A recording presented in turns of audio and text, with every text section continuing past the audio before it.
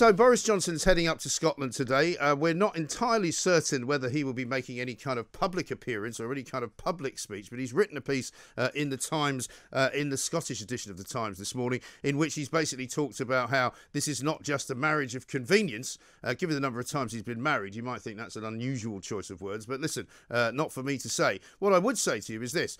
We are very, very good at believing what we are told from Scotland. I've worked in Scotland. You know, my antecedents are from Scotland. I still talk to an awful lot of people in Scotland, and it's true to say that independence has become a massive issue. It's become like Brexit it was in this country, massively divisive. There are people in Scotland who are absolute fanatics about staying in the union, and there are also people who are even more fanatical about leaving it.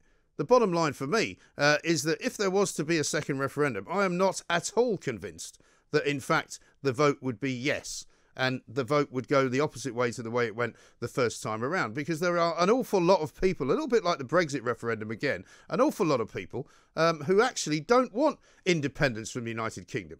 And it's still very unclear if Scotland was to become independent, whether it would be allowed to be a separate nation within the European Union, which is what they want. It's never been quite that easy for me to understand the policy that the SNP have been pursuing, which is that they want to be independent from the UK, but they want to be dependent on the EU. Let's talk to Christine Jardine, who is, of course, Lib Dem MP for Edinburgh West, to see what she makes of it all. Christine, a very good morning to you. Good morning. Thanks very much for joining us. I'm not buying this whole, Boris Johnson's going up to Scotland to prop up the union. I'm not convinced by the SNP's propaganda that they have enough for a majority to win an independence referendum. What do you think? Well, the last time we voted in Scotland, which was only December, they had 45% of the vote. Now, they make an awful lot at Westminster about opinion polls, but opinion polls come and go, they change, and I know it's an old cliche for politicians to say it, but the only opinion poll that matters is the one on the day. We had opinion polls in the last referendum which said that they were going to win, and they didn't. Right. And I think the last few months have been very difficult for everybody, and in some ways, I mean, I'm not going to criticise the Scottish Government. Some of the things they've done have worked. It will be once it's a bit like the UK Government. It won't be until the dust has all settled and we know what decisions were the right ones and what decisions were the wrong ones that we can actually judge. But what is absolutely clear to all of us is that if it hadn't been for the union and the strength of the union and the UK exchequer, then not just Scotland, but England, Wales and Northern Ireland, none of us would have been in a stronger position to be able to help businesses as we are. Right. And we're beginning, in Scotland, businesses aren't opening up as quickly as they are in the rest of the UK. That's a judgment that the Scottish Government have made, and a lot of people like it, a lot don't like it, and we'll see what happens at the end of it. But I don't think it's a case of Boris propping up the union. No, I don't either. And I also see, I mean, as I said earlier on, I don't know if you were able to hear it, there's an awful lot of very successful propaganda that comes out of Holyrood, that comes out of, the First Minister's residence up there in Edinburgh. And there's an awful lot of people in this country, in England, who think that the Scots are, full square behind Nicola Sturgeon, which I don't believe to be the case either. It's not. You're absolutely right. It's not the case. I mean, I made a speech in Parliament about this just a couple of weeks ago. I'm sick and tired of this, claiming that they speak for Scotland. They don't. Right. They speak for 45% of the people of Scotland. That's less than half. Right. So, more than half of the people of Scotland are spoken for by, Labour, Conservative, ourselves, and the Liberal Democrats. It's, we are not full square 100% behind the SNP. They just make the most noise and they make the most fuss about their support.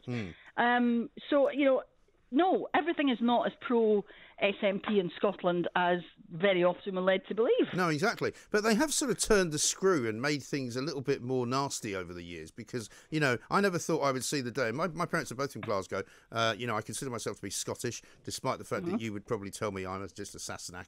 The bottom line is for me... I'd never say that, mate. The bottom line is for me, I never thought I'd see the day when genuinely elected MPs, democratically elected MPs, would actually say that they want a border between Scotland and England and they want police on that border to stop the English coming into Scotland.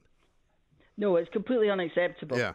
And, for a lot of Scots as well, we don't like it. We find, it's as someone who was, born and brought up in Glasgow, moved to Aberdeen, now has lived in Edinburgh for several years and represents Edinburgh. I've lived in all different parts of Scotland. Yeah. And in every single part of Scotland, yes, there are people who would like to be independent. But if you go to Aberdeen or Inverness or Orkney, Shetland, where the Prime Minister is today, or Harris, there are people there who will tell you that it's no better having a government in Edinburgh than in London. Yeah. And they don't feel any closer to the government in Edinburgh than in London. And the government in Edinburgh, they feel discriminates against, the Highlands and Islands. Yeah. That everything goes to the Central Belt.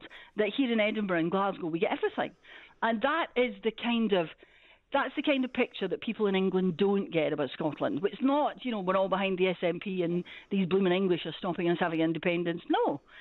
There are a lot of people who support the SNP, but there are more people who want to stay in the UK. And if you think about it, the argument the SNP are making at the moment is, we're being torn out of an economic union. Now, I supported the European Union, as you know. Yes. We're being torn out of the European Union.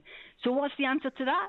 Tear ourselves out of another economic union. That makes absolutely no sense whatsoever. Exactly. And I think once it calms down, people will see that. Yeah, I think so. But of course, the other problem is that more people voted for Brexit in Scotland than voted for the SNP. And so there are people in Scotland who did actually want to leave the European Union. But the bottom line as well, Christine, for me, is... Most of them are SNP supporters. Well, isn't that bizarre? I mean, the bottom line for me is they don't even have a plan. And my point earlier on as well is that I don't actually believe that there's a genuine wish by Nicola Sturgeon to have a second referendum, because whichever result comes out of it, she's done. Because if you don't need the SNP, if you've got independence, you need a proper political party with proper policies, not just sort of, gathering around one single issue. And if they lose it, they're done as well. So, I think they prefer to just stand there complaining, saying we can't get the powers that we want. Look at those horrible people in Westminster. They won't give us what we want. And they just like the fight.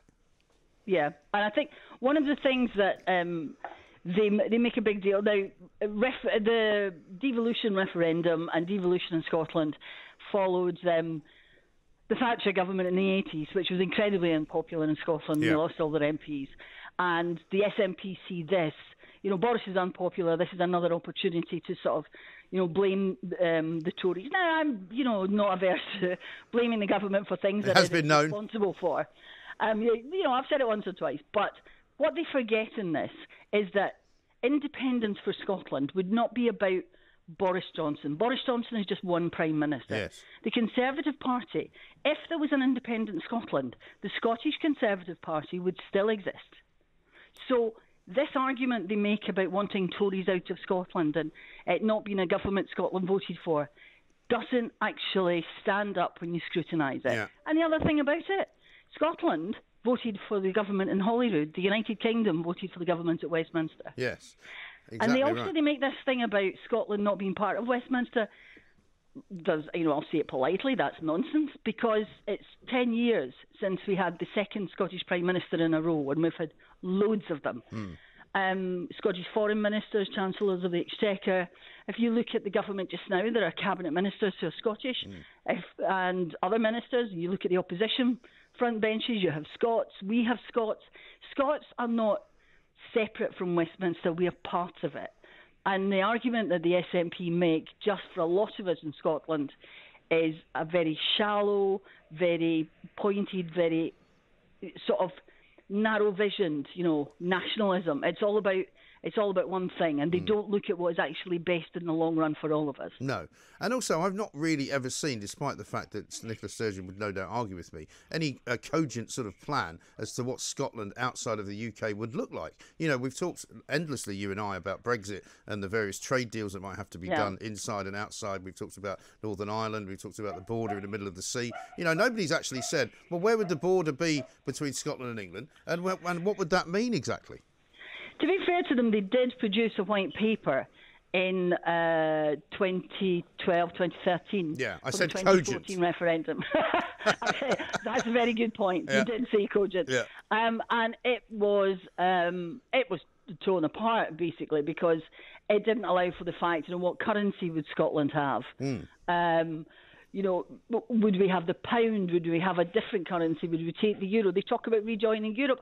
Well, you know what? Europe would have to agree to that. There's 27 countries would have to agree to that. There's an understanding from some in Europe, and I'm not sure that everybody would have this view, that the EU would not be that keen to encourage independence for Scotland because they then have the Catalan problem in Spain. The Catalan, yeah. Catalan. Nobody wants that. Walloon and Belgium, and no, they don't want that precisely. And the Spanish would be against it. The other problem is, of course, there are rules that there are criteria that you have to meet to join the European Union, and frankly, Scotland wouldn't meet them. Yeah. And after the experiences with, Greece narrowly made it, and there are all sorts of accusations about that, and then it was very difficult a few years for Greece and for the European Union. They're not going to want that again, because they no longer have the UK, so there are fewer big, strong countries in it. So if Scotland came in, but it would cause problems for everybody, and I doubt very much if it would be as easy as the SNP continually like to tell us. No, exactly right. And as far as the whole kind of devolution movement went, as far as it goes, I mean, what's your view on whether they should kind of try and increase the powers that Scotland has? I mean, they already have some powers for tax raising that they don't actually use. Would you be in favour of giving Holyrood more powers? Well, I was in favour, and we did after the 2014 referendum. The 2016 Scotland Act made it the most powerful devolved parliament in the world. And it does have tax-raising powers. And in Scotland now we pay more tax than the rest of the United Kingdom. And there's been a huge row at Westminster between the Conservatives and the SNP, because if you serve in the armed forces and you're based in Scotland, you pay more tax than if you're based anywhere else. So there's been a big argument about that. But you're right, they don't use all the powers that they have. They didn't use the tax powers. John Swinney actually let them, this is before the new tax-raising powers, the original ones, the SNP let lapse. Because you have to renew them every year, so they lapsed. And they now have welfare powers that they were going to bring in, but no, they don't use them. They've put them off. And the WASPy women, which is a huge thing right across the UK, the women born in the 1950s who had their pension age changed, and there's a court case going on about that at the moment. The SNP have campaigned for those women to have their money, but the SNP government at Holyrood, which has the power to actually do something to mitigate the circumstances, doesn't do it. Yes, isn't that interesting? Yeah. And I mean, the trouble as well with all of this talk of separation is that there are people now that I hear from on this show from England who say, give us the referendum on Scotland and we'll make sure that they become independent. And I worry that there are people in England now who feel kind of resentment towards Scotland, and that's not what I want to see. What I would like to see for England, if I'm absolutely honest, is I would like to see what would be better for all of us across the United Kingdom is a more federal structure. Yeah. And I was watching BBC. Sorry to say that on here, but I was watching a television station, let's say, this morning, and they were talking about Grant Shapps was talking about the money that the UK government's putting into the north of England at the moment. And it struck me that, areas like Manchester, Liverpool, Leeds, down in Cornwall, these are all areas which could do with some form of devolution. London, as a very successful devolved authority, we forget that London has devolution. So I think the answer to all of this, the answer to Scottish independence arguments, is that the rest of the United Kingdom should have the same sort of devolution as we have, and that Westminster should become a more federal parliament for the rest of the country. What, you mean you'd stop having Scottish MPs, you mean? No, you'd still have Scottish MPs, you'd still have English MPs and Welsh MPs and Northern Irish MPs. But in the same way as you have MSPs for Scotland who deal with education, housing, transport, you would have members of a North of England Parliament or a Cornwall Parliament or whatever who dealt with those issues, or whatever the people in that area thought was relevant, those issues in their region. Right. Because the problem that we have at the moment is that we have an asymmetric system of government. Wales, Scotland, Northern Ireland all have different systems of government and different from England. And England is actually the one which I feel is losing out at the moment. Yeah, it's interesting. Because being a Liberal Democrat, I think that the most effective way of running things is to have the governing power devolved to where it's closest to the community. Which would be fine as long as you did away with the House of Lords, because otherwise you're just introducing yet another layer of politicians and more public money. But being a Liberal Democrat, you're preaching to the converted about the House of Lords and all. Well, hang on, you've got more people in there than you've got in the House of Commons, though. At the moment, it didn't used to be like that, but at the moment, and hopefully it won't be like that in the future, we'll fix that. But yeah, we did try to reform the House of Lords. That was in our manifesto, and we tried to get it done in the coalition, and the Tories just wouldn't wear it. But I think that has to be something. That has to be the next. That's to be the next thing we look at as well. Is really in the 21st century, do we want an unelected upper chamber? I think it's us, the only two countries in the world who have that are us, and I think it's Lesotho. Yeah. So it's also, I think, only it's only the only other bigger chamber with the number of people in it that we have is in China. So yeah. I mean, and look at the size of China. Well, exactly. It's ridiculous, and it's not even proper democracy, for heaven's sake. Now, one final question for you, Christine. If in fact you were a betting woman, I don't know whether you are, would you say we will see an independence referendum in Scotland in this Parliament, this Westminster Parliament? Oh, that's the $64,000 question. I think the Scottish nationalists will do their utmost to get one. Right. But I tend to doubt it. Of course, I would say that because I don't want one. I want to continue to devolution the process, and I want to continue with the devolution process.